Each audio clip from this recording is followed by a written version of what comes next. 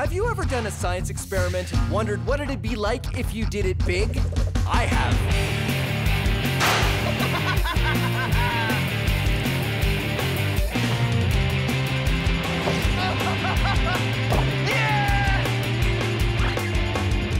My name is Phil, and I take your everyday science experiments and do them big. This is Science Max, Experiments at Large. Science Max! This episode of Science Max is all about elastic energy. We use it to build a catapult and a paddle wheel boat, and then we max them out. We even learned some history. Elastic energy. Today on Science Max, Experiments at Large. Welcome to Science Max Experiments at Large. I'm Phil McCordick, and today we're going to be building one of the most devastating, one of the most powerful machines known to medieval man, using a plastic spoon, among other things. We're going to be building a catapult. Catapults were used throughout history for all kinds of reasons to throw all kinds of things, but mostly big stone blocks at castle walls in order to knock them down. Here's what you need in order to build your own catapult. You need elastics, pencils, unsharpened is fine, plastic spoons, like I said, and popsicle sticks. Popsicle sticks. I'm gonna go wash my hand. So, here's the science behind what we're doing today. It's all about elastic force. Elasticity is a property of solid materials, like this elastic, and how much they tend to return to their original shape when deformed, like when I pull on it. Elastics are called elastics because they're great at doing just that. You can pull on it and pull on it and pull on it, and it'll, always return to its original shape. So we are using the power of elastic force today. Ow. Now it's time for a Science Max quiz. Elasticity is the ability for a material to return to its original shape when deformed, like this or this. Which of these materials have elasticity? A rubber band, a pencil, or a rock? Haha! This is a trick question. The answer is all three. Most solid materials have elasticity. Nearly everything will deform a little and still be able to return to its original shape. It all depends on how much. This is a steel bar. This is an elastic band. And this is an ice cream sundae. We're not talking about ice cream sundaes now, though, so get that out of here. Good. Now, a steel bar and an elastic band both have elasticity. A steel bar can be stretched to 1% of its length and still spring back. A rubber band can be stretched 300% or more.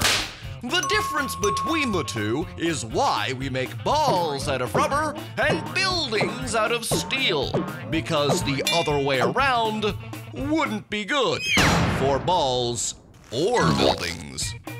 This has been a Science Max quiz. All right, let's build our catapult. The first step, take 4 pencils and stick your popsicle stick in between so you have 2 on the top and 2 on the bottom. And then use your elastic to go around and around and around. That's why I like building things with elastics, because it makes it very fast to tie things together, because once you go around and you have it nice and tight, you just pop it over the end and voila, it stays together. And that is how you start making your frame. Put more pencils on that side and another popsicle stick on the other end, held on at the corners with more elastics. Then take even more elastics and put them right around the middle until you get this. I've added a few more elastics around the middle here, and that is where we're gonna get all of our elastic force. I think I have 6. The more you use, the better it's going to work.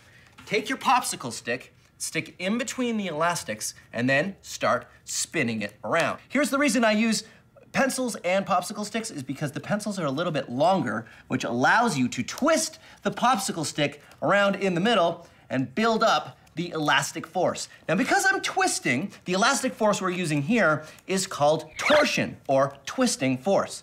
When you feel you have enough torsion, pull your popsicle stick down a little bit so it won't unwind on you, and you'll see that you have all kinds of elastic energy.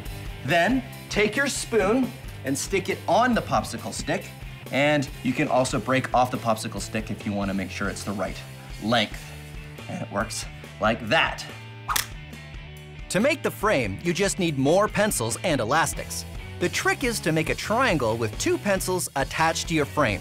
They should stick up right where your catapult arm would be fully upright. Then, take a final pencil and put it across the top.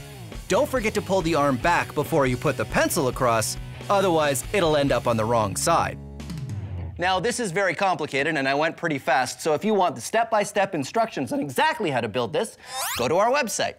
And there you go, a catapult of your very own that you can use to knock down very small castle walls. I've also built a larger catapult using all of the same principles. Pretty good, huh? It's got a longer arm, which means I can throw marshmallows even further. Whoa. Or I can throw larger marshmallows, or I can throw very large marshmallows. Now I know what you're thinking. You're thinking, Phil, is that the largest catapult you're gonna make? Well, of course not. This is Science Max, experiments at large. I'm headed to the Center for Skills Development and Training, and we're gonna max out the catapult so that it's big enough to throw one of these.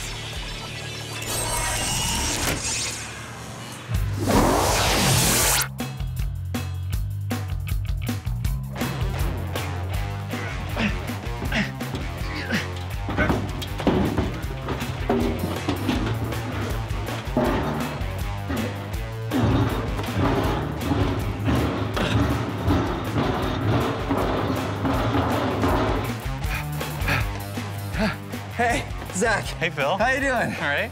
This is Zach. He's a mechanical engineer, and you build machines for a living, right? That's right. Great, because I need help building a catapult. Okay, but what's with the pumpkin? Well, the pumpkin is what I want to throw out of the catapult.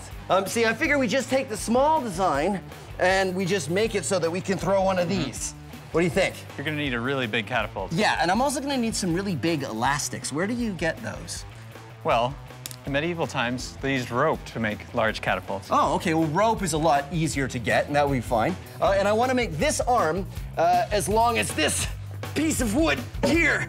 This is gonna be a huge catapult. It's a huge catapult. I guess we should build it outside, though, huh? Let's do it. Okay, it's over that way. Okay. I'll follow you. Sure, do you want a hand with that? No, I'm fine. You go ahead, and Okay. I'll just, maybe if you hold the door open for me, I could just hold, no,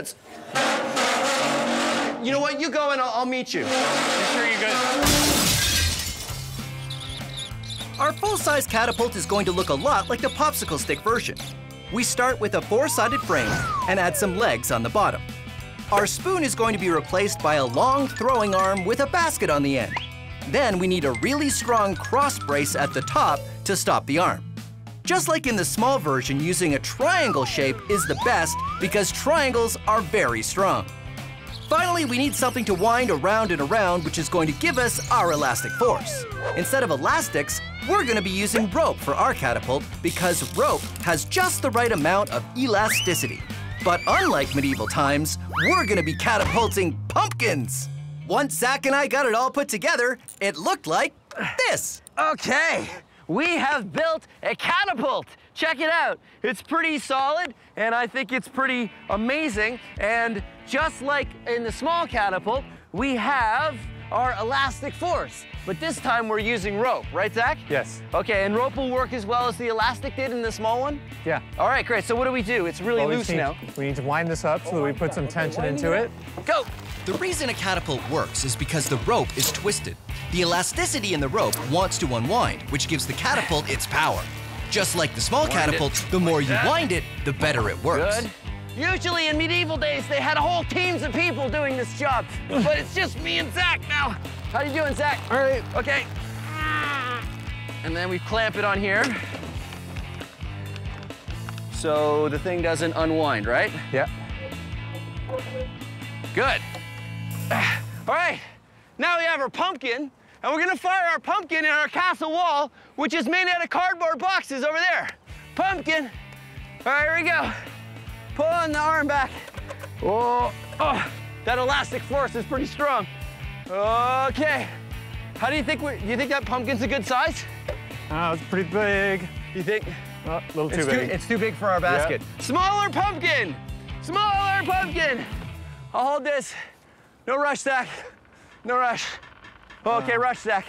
Can't hold. Oh, yeah. Can't hold arm. Okay, ready? 1, 2, 3! It didn't work that well. No, not quite that well. Yeah, so Let's see. it went and it flew and it landed here, which is a little farther away from the wall than I'd like it to be. 1/3 of the way to the wall! I don't know if that's enough. What do we do to make it better? Well, the way we're throwing it right now, we just have the pumpkin in a, at the end of the arm. But if we make some kind of a sling so that we fling it as we're bringing it up. We make a sling? Yes. All right, I don't know how to make a sling, but you know how? Sure. All right, we'll make it and then you can explain how it works. Yeah. All right, good. Let's put the pumpkin over here. We'll recycle it later.